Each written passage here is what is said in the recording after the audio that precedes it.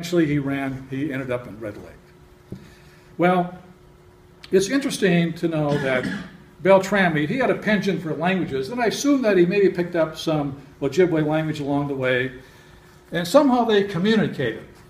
And Beltrami, said, "I'm looking for the source of the father of the waters of Mississippi. Can you help me?" Well, they knew what it was.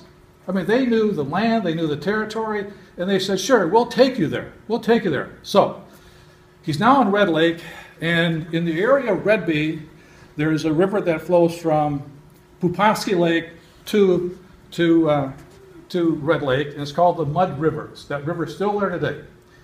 Now, in those days, it probably was a wider river. Today, it's kind of more or less a creek, but nevertheless, it's still there. And so here's Beltrami with being helped by some Native Americans going north up the Mud River from Red Lake. They come to Pupasky Lake, or Mud Lake, and then they come to this heart-shaped lake called Lake, at that time, wasn't named for it, was just another lake. Beltrami climbs on top of Mount Vista, on Buena Vista, highest hill, Buena Vista, looks down and sees this heart-shaped lake.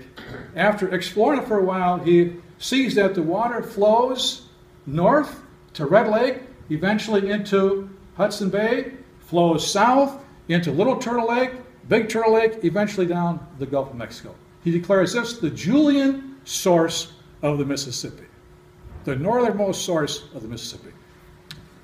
Well, after this, he makes a few mistakes, which we'll talk about in a minute, but he ends up back in Fort Snelling, telling his journey. He eventually goes to the Gulf of Mexico, New Orleans, Mexico, and like 4 or 5 years later, ends up back in Italy.